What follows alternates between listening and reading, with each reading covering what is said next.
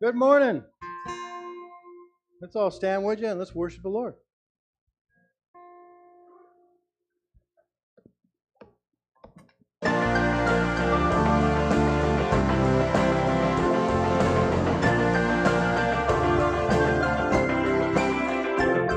I once was dead in sin, alone and hopeless. A child of wrath I walked, condemned in darkness. But your mercy brought new life, and in your loving kindness raised me up with Christ and made me righteous. You have brought me back with the riches of your amazing grace and relentless love. Made alive forever with your life, forever by your grace I'm saved. Lord, you are the light that broke the darkness. You satisfy my soul when I am heartless. If ever I forget my true identity, show me who I am and help me to believe you have brought me back with the riches of your amazing grace and relentless love. Made alive forever with your life, forever by your grace I'm saved.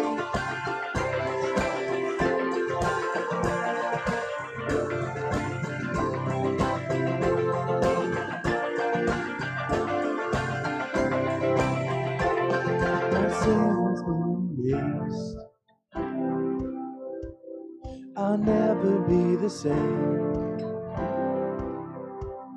My sin has been erased. I'll never be the same. You have brought me back with the riches of your amazing grace and relentless love. Made alive forever with your life, forever by your grace I'm saved. You have brought me back with the riches of your amazing grace and relentless love. Made alive forever with your life, forever by your grace I'm saved.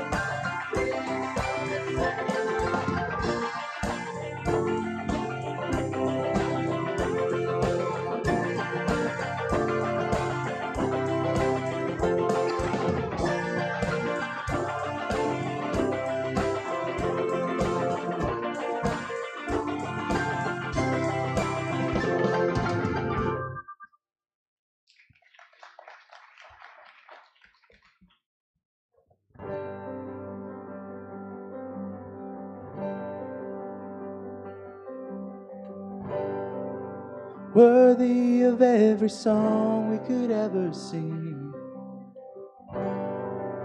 worthy of all the praise we could ever bring, worthy of every breath we could ever breathe. We live for you, we live for you. Jesus, the name above every other name. Jesus, the only one who could ever sing.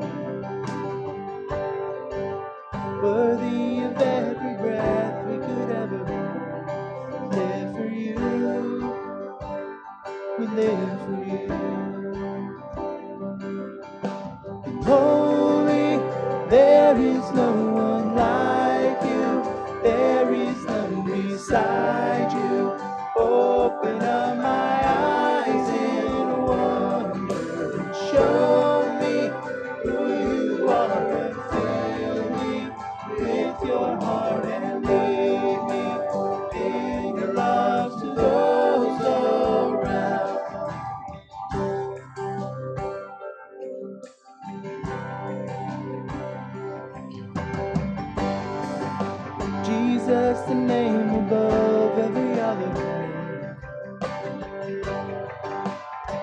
Jesus, the only one who could ever save. Worthy of every breath we could ever breathe. We live for you. We live for you. Holy, there is no one like you. There is none beside you. Open up my eyes in wonder. Show me who you are and fill me with your heart and lead me in your love to those around. And I will build my life upon your love. It is a firm foundation.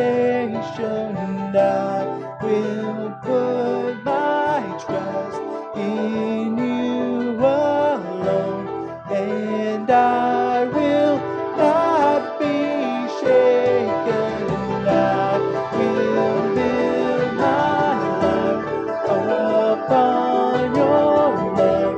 It is a firm foundation.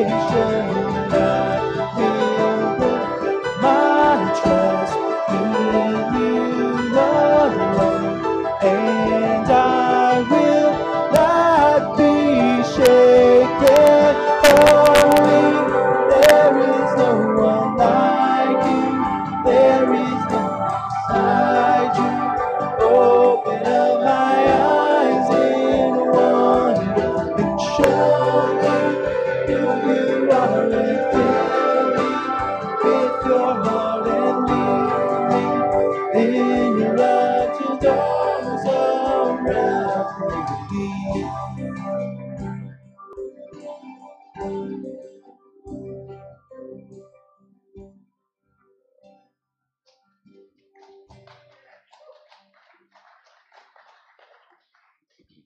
In Philippians 3,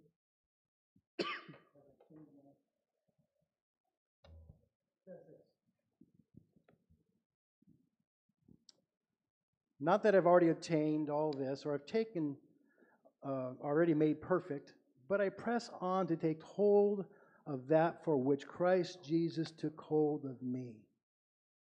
Brothers, I do not consider myself yet to have taken hold of it. But one thing I do, forgetting what is behind and straining towards what is ahead, I press on toward the goal to win the prize for which God has called me heavenward in Christ Jesus. I was just kind of thinking, this is the last Sunday of 2019. And I thought, what's an appropriate verse for that? And I thought, well, yeah, that is. Forgetting what is behind and straining and towards what is ahead and pressing on. Amen? Amen. Let's continue worship.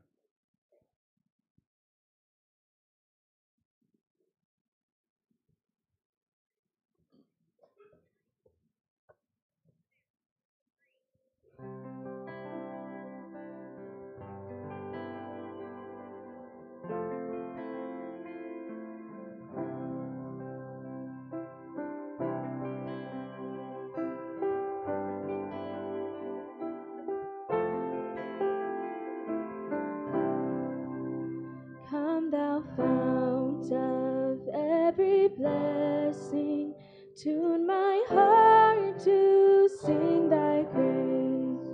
Streams of mercy never ceasing, call for songs of loudest praise. Teach me some melodious sonnet, sung by flaming tongues above.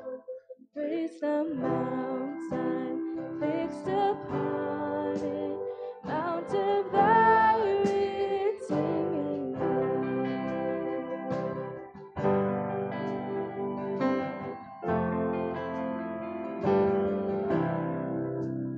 Here I raise my Ebenezer, hither by thy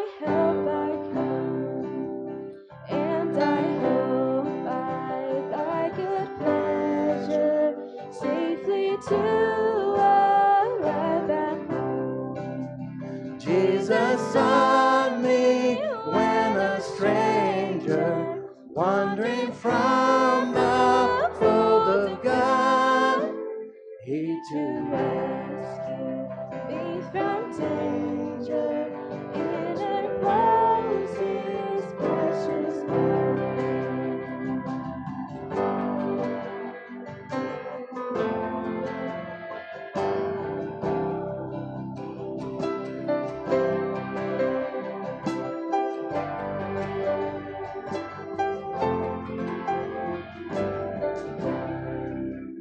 Oh, to grace, how great a debtor daily I'm constrained to be. Let thy goodness, like a fetter, bind my wandering heart to thee. Prone to wander, Lord, I feel it.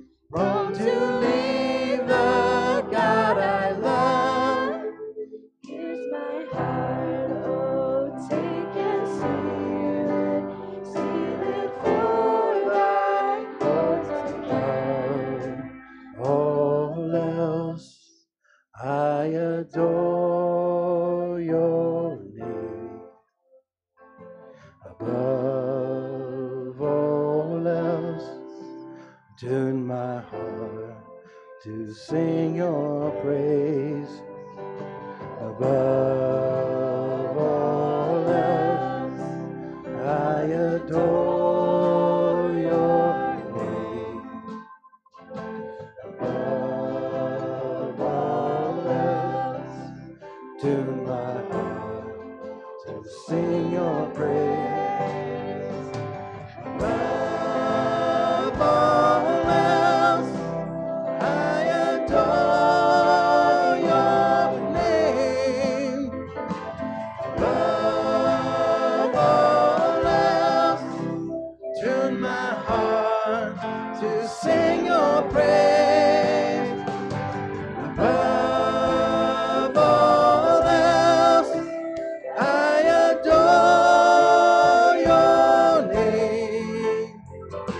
Above all else, tune my heart to sing your praise.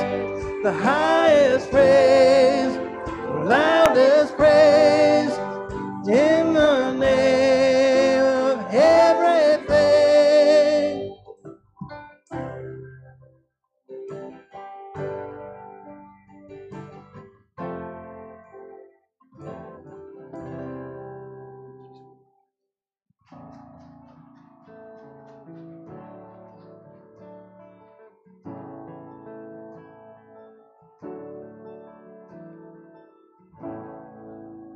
Are you hurting and broken within? Overwhelmed by the weight of your sin? Jesus is calling. Have you come to the end of yourself? Do you thirst for a drink from the well? Jesus is calling. Oh, come to the altar. The Father's arms are open wide. Forgiveness was bought with the precious blood of Jesus Christ.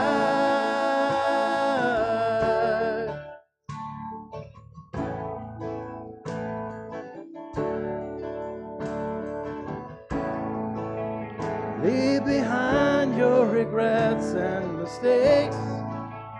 Come the day, there's no reason to wait.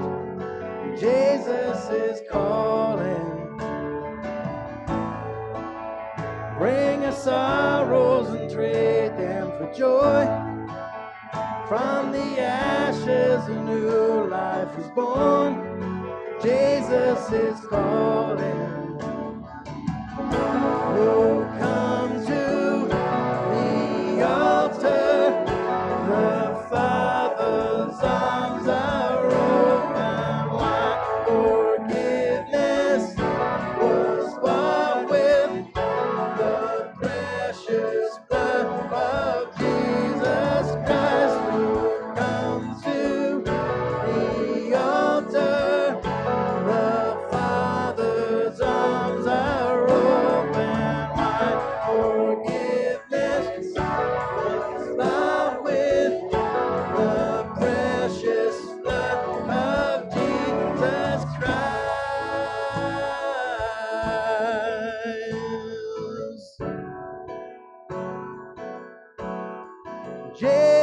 Christ. Oh, what a Savior. Isn't he wonderful? Sing hallelujah. Christ is risen. Bow down before him, for he is Lord of all. Sing hallelujah. Christ is risen. Oh, what a Savior. Isn't he wonderful? Sing hallelujah. Christ is risen. Bow down before him, for he is Lord of all. Sing hallelujah, Christ is risen.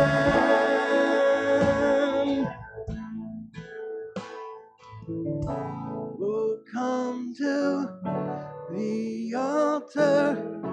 The Father's arms are open wide. Forgiveness was bought with the precious blood of Jesus Christ. Oh, come to the altar. The Father's arms are open wide. Forgiveness was bought with the precious blood of Jesus Christ.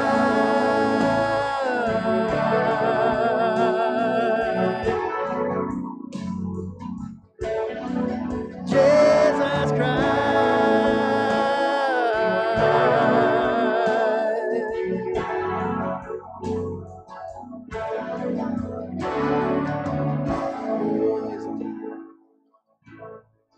Holy is we praise you, God. Worthy are you. Bear your cross as you wait for the crown. Tell the world of the treasures you found.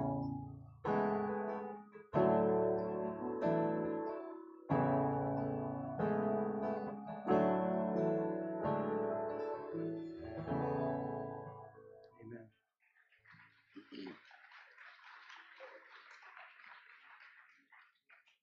A little later on in Philippians, at the end of the chapter, starting with verse 19, it says this: their destruction, their destiny is instruction. Their God is their stomach, and their glory is in their shame.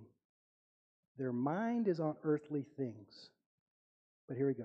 Listen to this. But our citizenship is in heaven, and we eagerly await a Savior from there, the Lord Jesus Christ, who, by the power that enables him to bring everything under his control, will transform our lowly bodies so that they will come like his glorious body.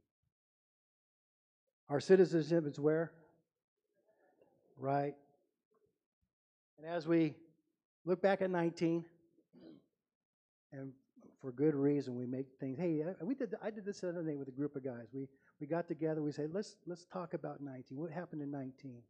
What was good? What was bad? What do we want to change in 20? It was a neat time. We went around in a circle. It was a good thing to do. But everything we do, when we look at 20, we got to remember, this is not our home, right? We're only here. I might not lead worship next Sunday. Who knows? Who knows? You might not be here. Life is precious. But we have a certain number of days. Let's live them. Let's live them for the Lord. Amen? Let's be better husbands, better wives, better dads, better friends. Amen? Come on, Terrence, do it.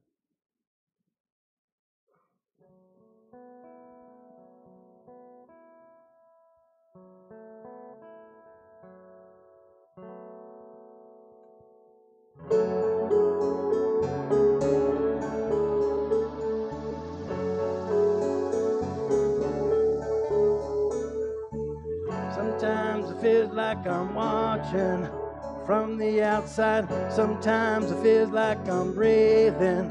But am I alive? I won't keep searching for answers on here to find.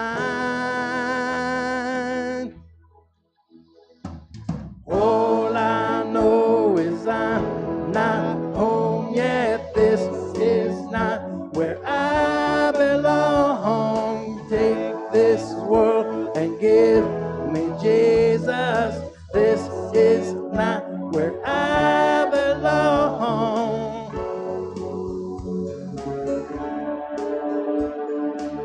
So when the walls come falling down on me, and when I'm lost in a current of rage and say I have this blessed assurance holding me. All I know is I'm not home yet. This is not where I belong. Take this world and give me Jesus. This is not where I belong. The earth shakes, I wanna be found in you. When the lights fade, I wanna be found in you. All I know is I'm not home yet. This is not where I belong. Take this world and give me Jesus. This is not where I belong. All I know is I'm not home yet. This is not where I belong. Take this world and give me Jesus. This is not where I belong. I belong. I belong. I belong. I belong.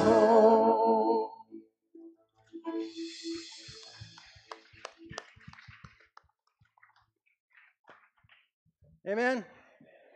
Let's continue worship. Turn around and say this hi to somebody. Somebody, hey, you're looking good today.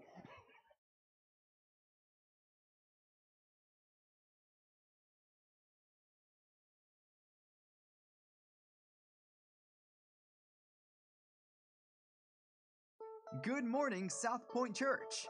If it's your first time here, we want to say welcome. We're glad you're here. We've been preparing all week and are so excited that we get to spend this Sunday morning together. If you need any information about who we are and what we do here at South Point, do us a favor. Drop by the Yes table after service. Our friendly volunteers would love to get to know you. As you find your seat, please take a look at what we've got planned for you in the coming weeks. Pastor Appreciation Sunday was a huge success, and you still have an opportunity to bless your pastors with gifts. Personal gifts can be labeled with the name of the pastor you would like to give it to and can be placed in the offering basket or dropped off at the Yes table after service. And be sure to sign up for 365 days of prayer so we can bless Pastor Keith with prayers of love and encouragement throughout 2020. Inserted in your program today is South Point's membership covenant. For those of you that have gotten to know us this past year and are looking to take the next step, consider becoming a member here at South Point and permanently becoming a part of our church family. There are a few biblical requirements, so take a look at the membership covenant as we all prepare our hearts and minds looking forward to Membership Sunday coming up in January.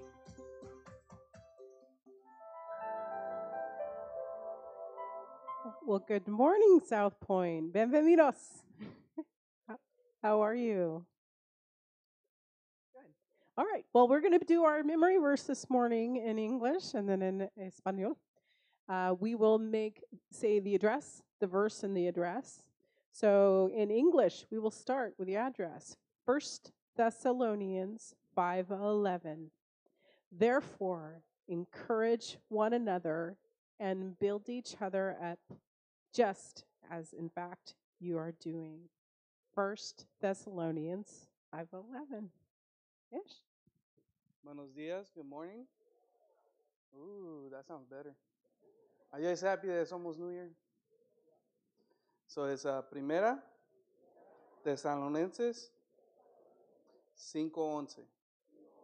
Por lo cual, animaos unos a otros y edificaos unos a otros, así como lo haces. Primera Tesalonicenses 5:11. And everybody said, man.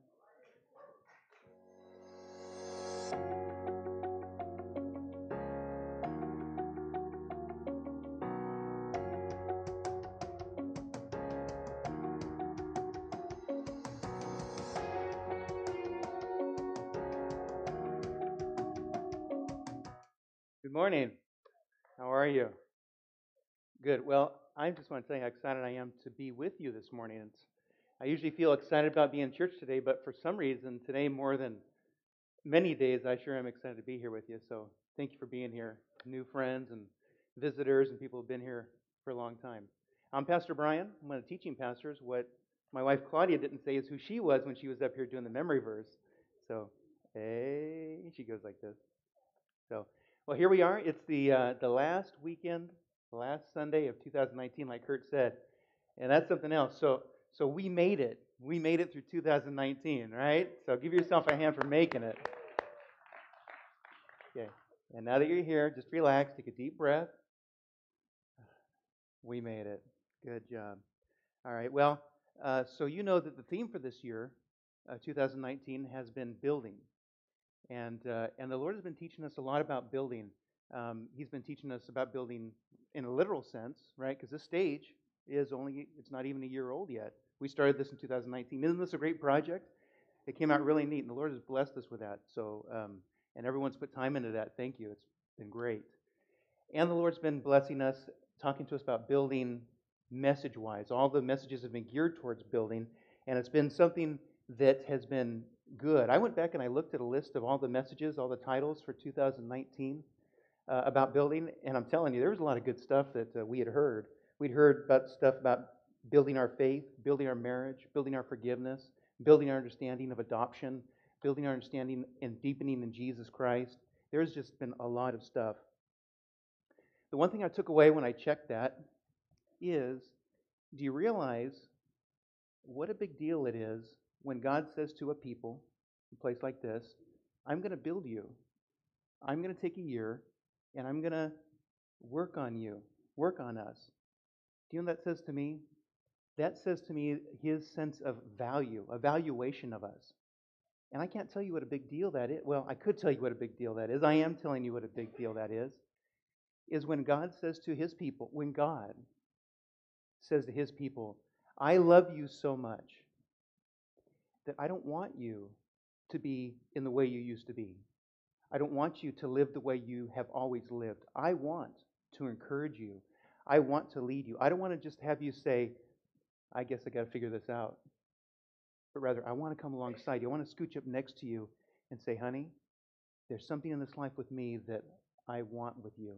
And that's what that means, that he would take a whole year of building for us. And I've been eating on that for a little bit. So today we're going to talk about a year of building, putting it all together.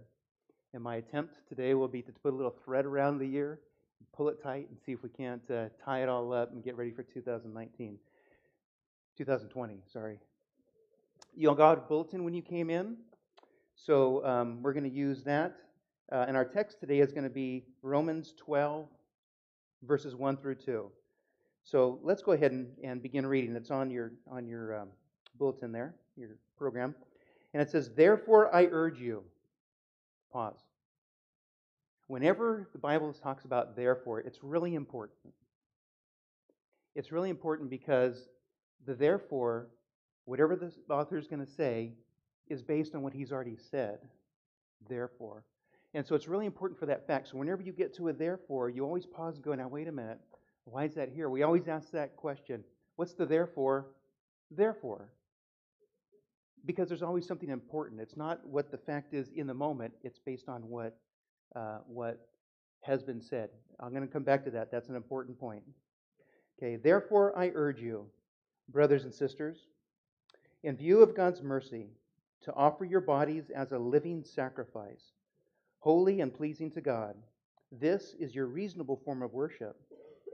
Do not be conformed to the pattern of this world, but be transformed by the renewing of your mind. Then you'll be able to test and approve what God's will is, His good, pleasing, and perfect will. And our outline, if you look at your program, our outline today will be God builds us because of who we are. God builds us as we cooperate. God only builds, He never remodels, and God only builds new construction. All right? So let's get started. God builds us because of who we are, right? So, question for you, question for me. Do you know who you are? Of course we know who we are. So maybe the better question is do you actually know how valuable you are to God? That might be one of the more important questions that we'll ask ourselves this morning. So in Romans 12:1, he says, therefore I urge you, brothers and sisters, in the view of God's mercy, to offer your body as a living sacrifice.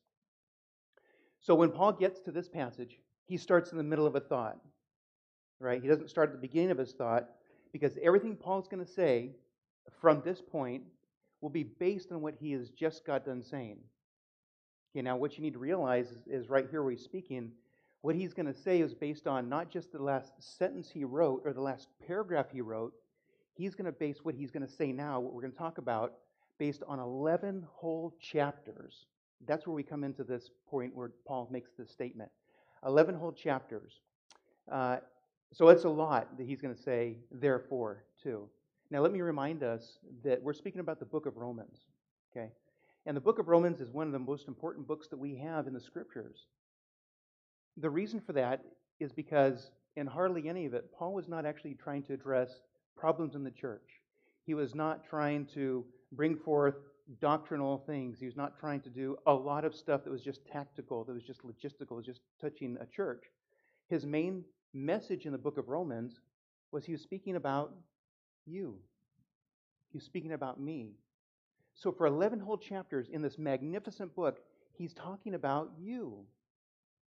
He's talking about your new born-again life in Christ, its nature. What you're like now that you've been born again. That's what he's speaking about. So let me just take a quick second to just kind of give you an idea of the topics that he hit. So when he talked about you, he talks about how you were made right with God by faith and not by works. He talked about the spiritual reality, you could even say the physical reality, of your new birth in Christ. He talked about the nature of that new person living inside of you, that born-again man. He explained that very deeply. He talked about how we're dead to our old self and made alive to Christ in our new self. He talked about how this new nature fights and wars against the old nature. And he talks about how how Christ himself supports that new man that's been born again in us, your new life, how Christ himself supports that. Okay, so that's a lot of stuff, and it's thick reading. And if you ever think to go back to it, I would encourage you to, because it's foundational, it's excellent.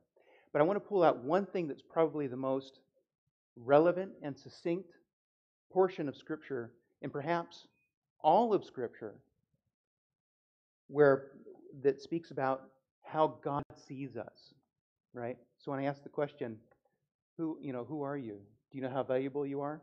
Well, we're going to read right now that this is probably one of the most succinct places where God says, let me tell you what I think. Let me tell you how I see you. And that's found in Romans chapter 8, verses 15 through 17. And it says this: for you have not received a spirit of slavery leading to fear again, But you have received a spirit of adoption as sons, by which we cry out, Abba, Father, Daddy, God. That's what we cry out. The Spirit Himself testifies with our spirit that we are children of God, and if children, heirs also, heirs of God, and fellow heirs with Christ, if indeed we suffer with Him, so that we may also be glorified with Him. So in this passage, Paul talks to us about the idea that we're children, and we're heirs, and we're co-heirs or fellow heirs. So what does that mean? We're children. It's significant to note that when this is said, it's not a reckoning of how we figure ourselves. It says, the Spirit Himself testifies with our spirits. God Himself says, you're my child. I'm calling you my baby. There's no assumption in that. He directly says, I call you my child. It's important to note that He didn't say, I call you my servant. I call you my little army of God. I call you my house guest. I call you my, now if you have a good day, then maybe we'll call it good. He doesn't call us that. I call you, I see you as my baby who's adopted. Not just, hey, that's my blood child. It's, there's a sea of people here, and I want that one. And that one was you. Name your name. That's you. And He says, I want you. That's to be a child of God. The next thing He talks about is an heir. We are heirs of God. Well, that's easy. Everything that God has is our inheritance, right? We get treasures when we get there, crowns when we get there. We get to go to heaven forever and ever and be with Jesus, and that's all wonderful. So that's easy. We get that part. And the last thing He says is we're co-heirs or fellow heirs with Christ. Now, what does that mean? Co-heirs with Christ. Well, what that means is we have the same relational position with God as what Christ has with God. Now, let me explain this to you. Let me show you what this means. That's as though to say, let's say you have a room here, and you got your door, okay? And inside this room, God and Jesus, and they're talking. That makes perfect sense to us. I'm God, you're Jesus, and you have this special connection. You have a special relationship. And when God and Jesus talk together, they talk in hushed tones. They talk in tones they're like intimate, like deep friends, like there should be no separation between the two of them. And that's what we expect. That's how we would anticipate them talking. It's Jesus. Of course He has a good relationship with God. And then there we are outside the door. And we say, man, I sure would like to talk to God. Have I done good today? Did I sin? Is there something that keeps me from knowing God? Maybe if I knock, but I don't want to disturb them. Jesus is inside with His hushed tones, and He turns and He sees you. He sees me. And He says, there you are. Come here. Come here. I want you to be here. Your place is here with my Father and I. This is your place. We are co-heirs. We are fellow heirs. If my place is with God, your place is with God. Because that's who we are. He calls us that. That intimate place is the three of us. There's no, please, sir, may I have some more? It's not that. It's you belong here. If I belong here, you belong here. Talk to Him. Talk to your Father. And we'll talk and speak in intimate terms together. That's what that means. And that's what God calls us.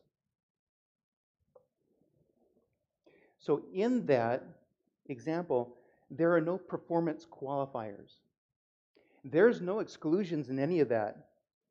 Those feelings that I feel and I struggle with regularly of unworthiness, guilt, of shame, they don't play into that equation because of the blood of Jesus Christ. They don't play into that equation. That's my deal. That's not His. His invitation is so there, open all the time. So His relationship with us is only because we are born again. We're saved. Thank you, Lord Jesus, that we belong there. Okay? So all that is to say, that's a scriptural fact. That's a fact that none of us can argue with. It's a done deal. I don't even care what we think about it. When we know Jesus Christ, when we know God, that's what it is. Okay? The problem lies in us understanding that. And us not just understanding that, but believing it and accepting that. So when we have that struggle of God loves me just because of who I am versus God's love is influenced by how I perform, or did I do good today, or did I sin, or how did I treat my wife, or how did I treat my husband? What that is that's our old nature struggling with our new nature. There's a clash. They don't understand each other. They don't talk the same language. They always clash. And inside of you, inside of me daily, there's that clash. The full acceptance, but I don't feel worthy. Clash. Clash. And we have to overcome that. Building, that's part of what God builds in us through this last year, is the understanding that there is a clash. So when we first gave our lives to Jesus, and maybe you're like me, you first gave your life to Jesus, and there was just this closeness. I felt clean. I felt washed. I felt connected. I felt loved. I felt belonged. I felt like I belonged, not belonged. I felt like I belonged. And it was wonderful. Do you know what that is? That's one of the first works of grace that God has ever done for us. We experience Jesus Christ and His forgiveness. And when we experience that sensation of whole cleanness and whole acceptance, that is a work of grace. Thank you, God. I am a recipient of that grace. And the confusion now that we experience between who I am and how I perform is actually, it's a spiritual struggle. It's not a natural struggle. It's what we experience in our spirit. I'll point to my own experience as an example, because as long as I've been walking with the Lord, so we're talking 30 some odd years, I've been walking with the Lord. I know, right? I'm old. I've been walking with the Lord, and I've always experienced this tension about being fully accepted but not performing correctly or doing well enough. And there's been no cessation of that. There's been a minimizing of that the more I get to know Jesus, but there's never been an actual a stopping of that. It's always been there. And so I say, when God says, but I love you, and I say, but I know that. I know where it says it in the Bible. I know, and I'll tell anyone that God loves us, and that I'm fully accepted, and that's just a given fact. So why is it that inside I still feel that struggle, that insecurity deep down? It's still there. Even though I can tell you chapter and verse that God loves me. And when my kids are young and I'll say, God loves you and all this stuff, but still, why is it that I have that deficit inside of me? Why do I still feel that lack inside of me? I liken it like an iceberg. And so in an iceberg, you get that little bit on top out of the water, and you get the whole bit underneath the water. And the little bit on top is the part of me that says, but I know that God loves me. And I know that I'm well valued. I know that. And then you have the whole bit underneath the water that says, oh my goodness, I sure hope that that's true. That's my belief system. I know that, but the rest of my belief system has to catch up with that. And that's the struggle that we experience. That's one of the difficulties that God has to build out. So as God convinces the whole part under the water, my belief system, what the head knows, and that's really what happens through the course of our life, is there's that connection point between what the head knows and what the belief system wants to know. That's building. I don't know if any of us ever, on this side of heaven, actually overcome that, but that's His part of building that He does. When He begins taking out that performance bit and says, wait a minute, remember the blood, remember the cross. Okay? And that takes time. If I'm any, then I'm not normalizing of anything, but in 30 years, and I've had a good diet of Bible and stuff, and I know as much as well, no I don't. Some of you are pretty darn smart, but I've been walking with Him for a long time, and I've had a lot of experience with Him, and I still struggle. It takes time, honey. It takes time, sweet one. And He'll do it. It's part of His building work. Okay, so God building is an act of love for who we are. That's that point. Who you are, He loves. So He'll take a year of building it. He'll take your lifetime of establishing it. He'll do all that stuff because of who we are. All right? Okay, point 2. God builds us as we cooperate. God builds us as we cooperate. Now, lean in close. Let me whisper a little secret to you. Lean in close. God's work doesn't just happen because He wants it to. God's work happens as fully comes forth as we cooperate with Him. Did you get that? There's this cooperation point that God has with us and His working in Him. It says, in view of God's mercy, offer your bodies as a living sacrifice, holy and pleasing to God. This is your reasonable form of worship.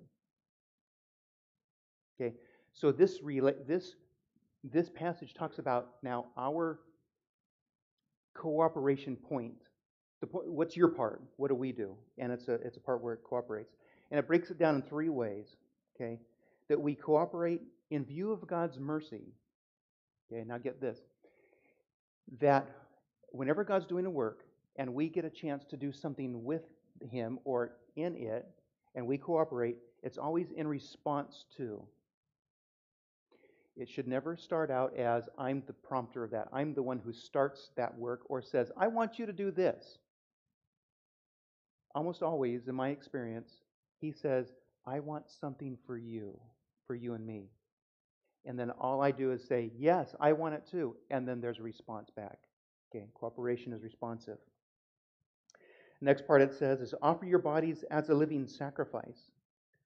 Okay, and what that tells us is offer your bodies as a living sacrifice. The act of cooperation only happens as we offer ourselves to Him, not before, not just because, but as we offer ourselves to Him. Okay? And what's a living sacrifice anyway? What is that all about? A living sacrifice. A living sacrifice is a sacrifice that's alive. Go figure. Okay? What that means is our understanding of sacrifice is that we kill something and give it to God. But a living sacrifice is we offer something alive to God.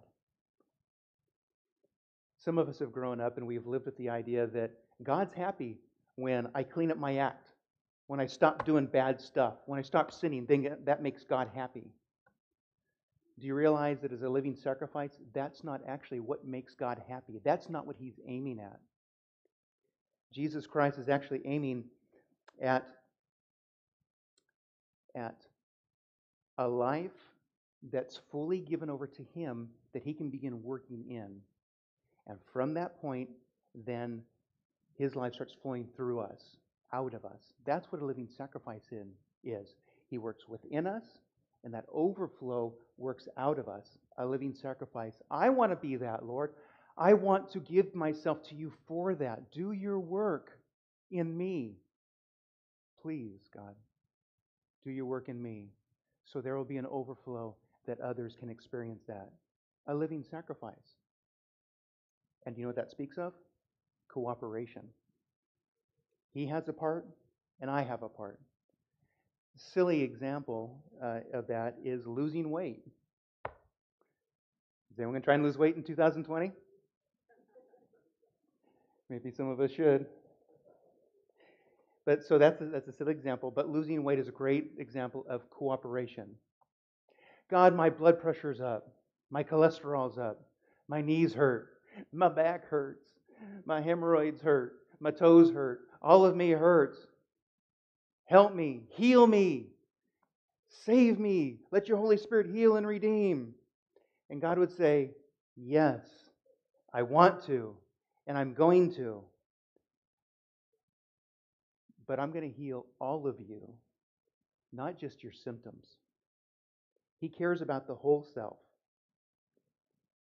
And as we cooperate, as He says, and here's what you do, and as we start to do it, then He says, and on top of that, I'm going to throw in the cholesterol numbers. I'm going to throw in the blood pressure. I'm going to throw in all that stuff. Because we're not just dealing with symptoms, we're dealing with the whole you. And don't you know, that's what God loves, is the whole us. So more than God wants to fix our problems, He cares about all of us because we're not followers of God. I'm here to tell you, you're not a follower of God. You're the family of God. You're children of God. You're heirs of God. You're co-heirs of God. Co-heirs with God. This is our place. This is our place. And He said, you're my friends. Do you get that? You're not servants. We're not just optional. We're family. We're friends. We're children. And because of that, He'll snuggle up on next to us.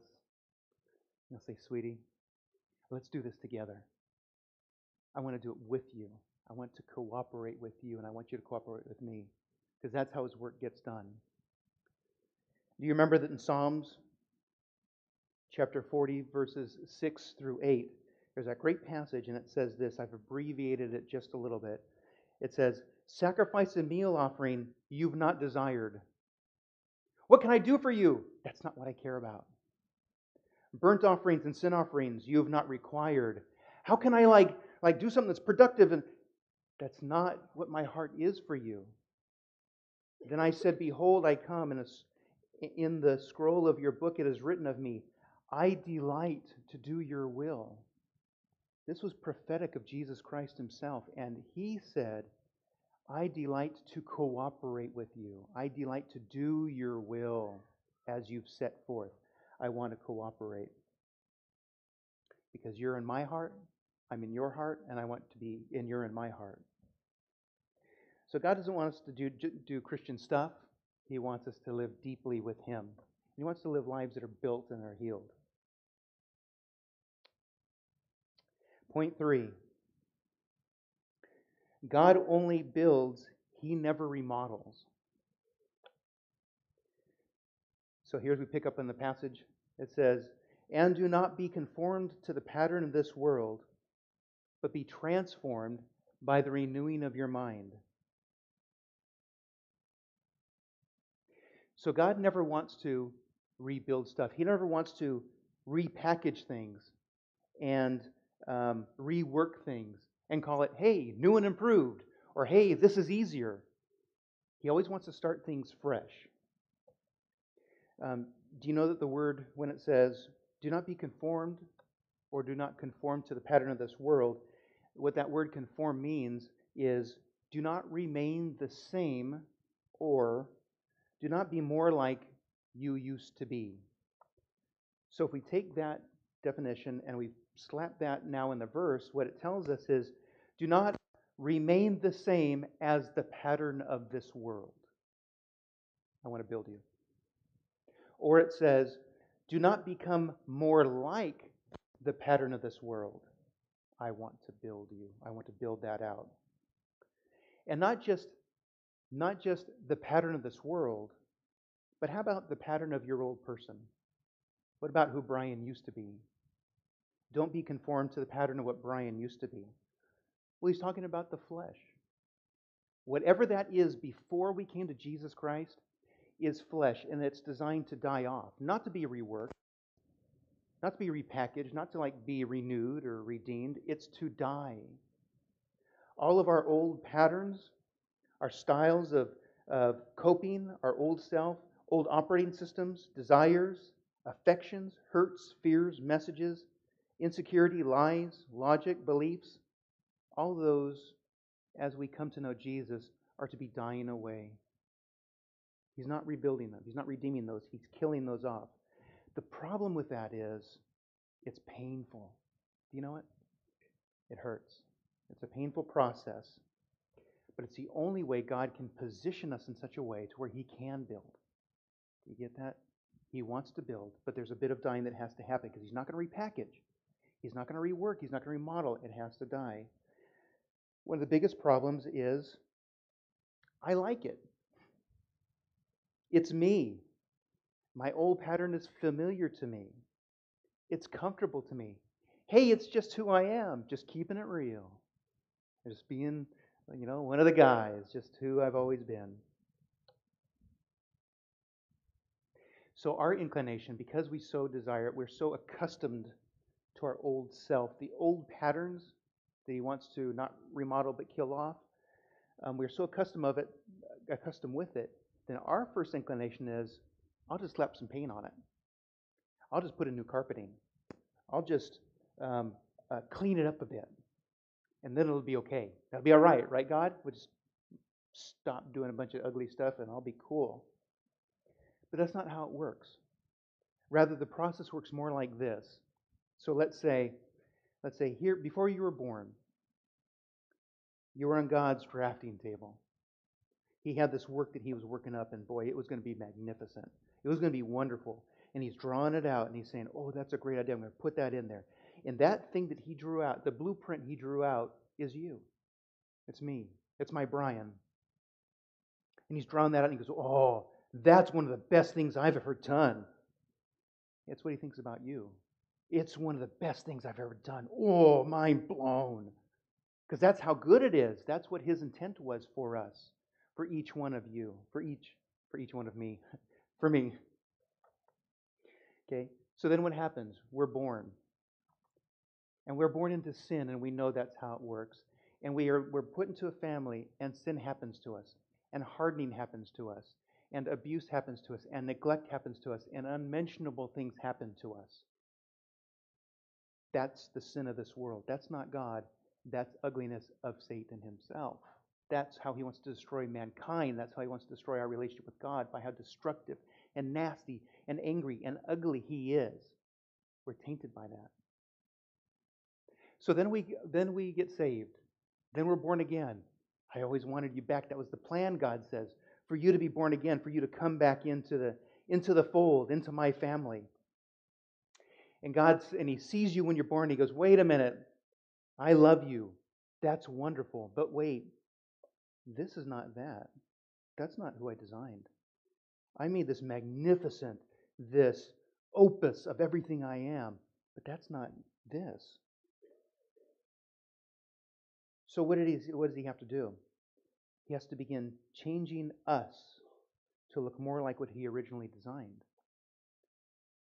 But now when he changes us, that's where it hurts. He has to start taking off. These things have been bolted on the side, and those rotted parts, and those hurt parts, and those insecurities we've thrown up, and those coping mechanisms we've thrown up, and those that pride and that stuff that's become part of us. And he has to start stripping that off, start taking it off, because his design was not that, but he needs to get that to be this. Which brings us to our last point, and that is God only builds new construction. Don't be conformed to the pattern of this world, but be transformed by the renewing of your mind. So when he's in the process of doing this painful thing of taking off what's not right out of you, out of his masterpiece, the point is not to hurt you. The point is not to destroy you. The point is not to make you unhappy. The point is not to let you enjoy life. The point is because I want to turn you into what I've made, what I designed you on paper to be the entire time, and I can't get there until I take you apart. And then we're going to transform you into this. You're a beautiful thing, and he's going to transform you back into this. Okay? Another way to think about this is a pollywog, a tadpole. Because the word transform, believe it or not, is to be changed into something that has never been before. Brand new.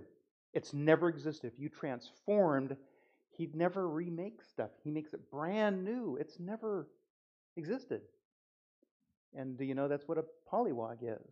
When it's born, it's no bigger than a watermelon seed with a little tail. And it swims around. It has gills. You can see little slits in its face. And it swims around in its muddy, little mucky mud puddle. And you never know it exists. And there it goes. And it's swimming around, bumping against things. Doesn't even have eyes yet. And it's bumping up against things. But this transforming process begins to happen. And you know this is true. We all played with our pollywogs. It's swimming around, and it starts growing these things off to the side, these flipper things off to the side. Well, that's weird. And then got a few more that start coming out the back. Well, that's really odd. And the tail starts going away. It's changing. and it doesn't breathe like it used to. It can't get a full gill of water to. Now it's not as satisfying. It starts to choke on itself until finally it gets close to the surface, and it's really weird and awkward. And it gets close to the surface and it sticks his little face up and he goes, air. And this is cool. I got air now. And he takes his flipper and puts it outside of the water and he crawls himself out. And sure enough, he grows legs. Now he can hop around. Do you know what would happen to that? He was transformed. It had never existed before. And that's what God is doing in us. We're transforming from that life of sin. He's building that in us, that life of sin, that life of what we used to be, into something that's beautiful, into a wonderful frog. Welcome, wonderful frog. You've heard of Thug's life? We're going to call it the pollywog life. You don't choose it, it chooses you. So let me tell you something about my experience. So in my family, speaking of the transformative, speaking of how God builds, in my experience, my family, you don't know me well enough to know this, but my family that I come from, my family of origin, is extremely sarcastic. That's how we cut our teeth, and not in a nice way either. We cut as a recreation thing. But it's not because we want to hurt you. We cut because we have to feel good about ourselves. For us to feel good about ourselves, then we need to ensure that you're cut down a little lower so I can stand up a little higher. It's insecurity, really. That's where I come from. That's what the men in my family do. And we're good at it. We're clever. You see us on the street, oh yeah, we're cool, we're clever. That's where the Nagel men come from. And that's what I lived in. My brother, my father, my other brother, all of us. And at some point, it wasn't so long ago, well, it was a little while ago. At some point, the Lord says to me, we need to change that. That's not what I want for you. That was not the design. That was not part of the blueprint. And he said that by saying, I want you to love your wife. Don't cut her any longer. In fact, don't say anything except, I love you, and affirm that. Say yes, and no cut to it. Say no with no cut to it. Be sincere, Brian. The laughing is my wife because she can attest to this. Be sincere, Brian. Okay, that's great. So we say, oh yeah, Brian, that's wonderful, that's good. But I'm telling you, the difficult part of that is because in the transformation process between what my entire existence has been, everything that my life was shaped around was this thing. And God says, I don't want you like that now. I want you to be like this thing. And the transition between it is a difficult transition because now, as you're moving from one to the other, you lose a sense of your own identity. There's a sense of, well, who am I if I'm not sarcastic? I'm blank. I'm just sort of nothing. And that's really how I felt. It was really disappointing to me because I'm like, but God, I'm pretty cute and clever and guys like me and all that stuff, and now they won't even like me anymore. Do you like me? Someone said no. It's beautiful. What God is doing is a beautiful thing, and you will never miss what wasn't. You will love what is. And when God builds us in this year of building, as He transforms us and renews us into something that hasn't happened, go along with it. As painful as it is, as disappointing as it is, as unaccustomed as we are to it, we have to cooperate with it and go along with it. That's the only way that His work happens. Okay? But it's not easy. It's not simple. And people outside won't necessarily go, hey, that's really deep what you're doing. They won't say it like that. You'll know it, though. You'll feel every bit of it. Because it's so unsettling. It's depressive. Not because I'm a depressed person, but because I have nothing I can now, there's no foundation any longer. I'm walking around like I don't know what these things are. Because I'm changing. I'm transforming. So as a new man is being built, as a new man is being renewed into God's image, as He wants to continue that work, our job is to give it expression. Allow it to happen. When you want to do good, when I want to do good, when I never did, do that. Oh, I'm not being true to myself. That's not what I would do. Try it. Maybe the Holy Spirit's in you saying, I want you to do this for that person. Well, that's not what we do. Try it. Let it have its voice. Let it have its expression. Brian, speak sincerely to someone. Look in their face and tell them how wonderful they are. Look how wonderful you are. I'm telling you, you're pretty special. Give it voice. Give it expression. We're not generous people. My family's not generous people. We pinch pennies and try giving. Give expression to that. And Claudia's a great coach on that, so if you ever need coach on giving, ask her. Okay. Be generous. Be gentle for once. Well, I was wronged. I know you were wronged. But try giving a gentle word back. Try not defending yourself. Well, that's not right. That's not fair. I know. And do you remember what Tommy Lee Jones said in The Fugitive? When Richard says, I didn't kill my wife, he said, I don't care. Not to be too cute about it, but Jesus says, be like I want you to be, and say it at some point, I don't care, I'll give up my rights. I'll give up who I am, because Jesus is that important. And that's how much value He's placed on us in 2019, that He's set us aside for a building work. The last thing I'll say is this. Our passage says, do not be conformed to the pattern of this world, but be transformed by the renewing of your mind. Okay? We can interpret the things that God's been teaching us in 2019 as that renewal, the fodder, the firewood for that to happen, as our minds and hearts are renewed. We had wonderful teachings. As God's doing a wonderful work in us, that's the bedrock. That's the base. When He wants to renew our mind, that's what He's going to start working out of. That's what He's going to start using. That's why we listen. That's why we come here on Sundays. That's why we're in fellowship, because that's what He's going to use to build us. Okay? So He uses the Word. And if you're not reading the Word, brother, sister, get into the Word. We have Facebook feeds here if you like to listen to Pastor Keith. There's audio Bibles. There's tons of way to get the Word in you. And when you get into the Word, it's a tool that renews your mind.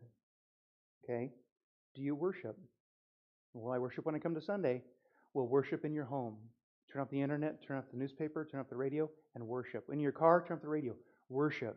Why? Because that's a tool that renews the heart. Right? Our passage is, by the renewing of your mind. By the renewing of your heart. Do you pray? Pray more. Why? Because it renews a closeness with God. It renews that. It fosters that. Do you fellowship? Yeah, we get around every so often. Do it more. Because it renews a closeness with each other. Do you serve? Yeah, I serve every so often. Do it more. Go out of your way in the grocery store. Let people cut in front of you in line. Do it. Because it renews your love for others. Renews. Are you a giver? Yeah, give more. I don't say that selfishly either. Give more because it renews your sense of living for more than just yourself. Live beyond people. All those things, none of those things are an end unto itself. The Christian disciplines, I read the Bible, I pray, I worship, I'm doing something. It's not an end unto itself. Those are the building blocks. That the renewing of your mind, that the transformation happens from. If you have these things in place, worship, the Word, fellowship, prayer, giving, serving, now God has something to work with.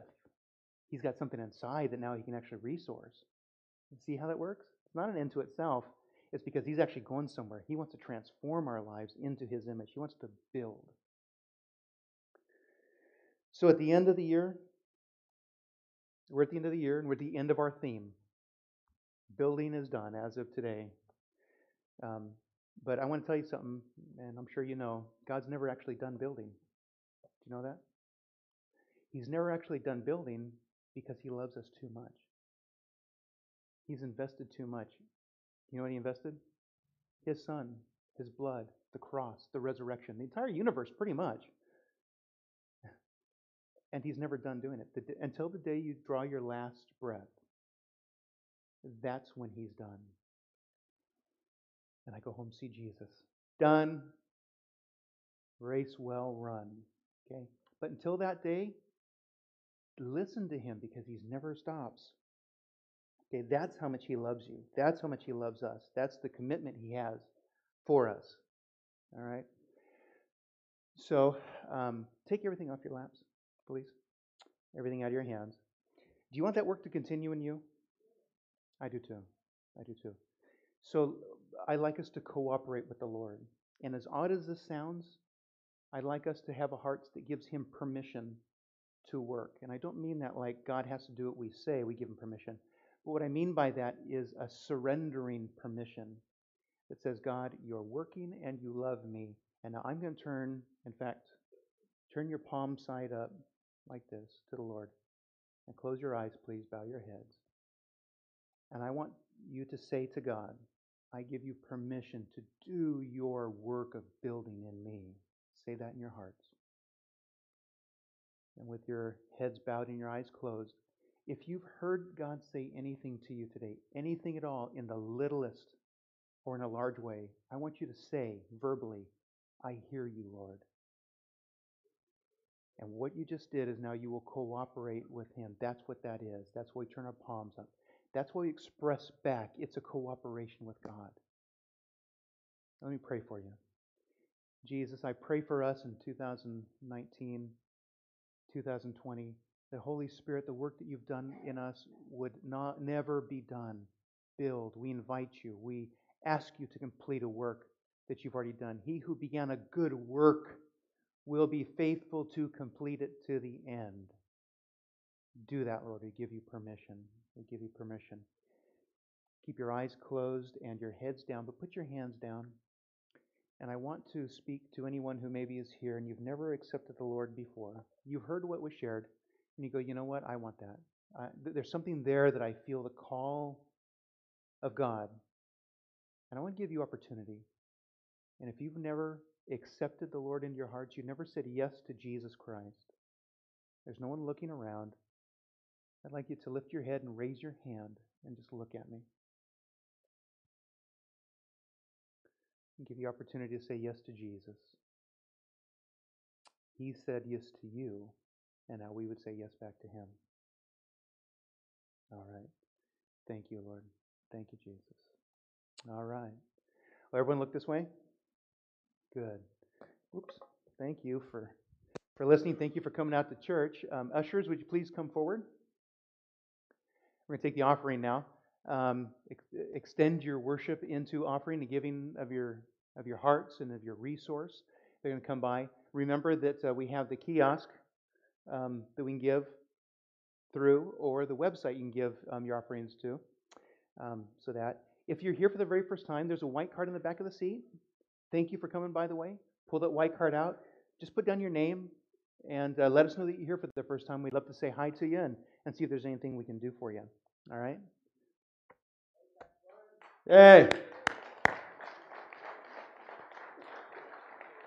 Love you, Danny. You're one of the best guys I know, man. I see he comes in my office almost every day and we talk. What a beautiful man he is. Okay, so if you're a pastoral part of the prayer team, please make your way forward. Begin moving this way now and spread out. If there's anything in the end of 2019 that you'd like to talk with the pastor with or part of the prayer team, have them pray and agree with you with, we're available for that. And as the offering's ending, we'd like to pray and let us out of here. So Jesus, thank you so much for your work in us. Thank you so much for loving us and bringing us in. And as you do your work, we would ask you to continue it. Keep us safe as we go. Safe 2019 to 20 new year, Lord, and let our hearts be renewed in you. In Jesus' name, amen. Amen. And you're dismissed. We'll see you next year.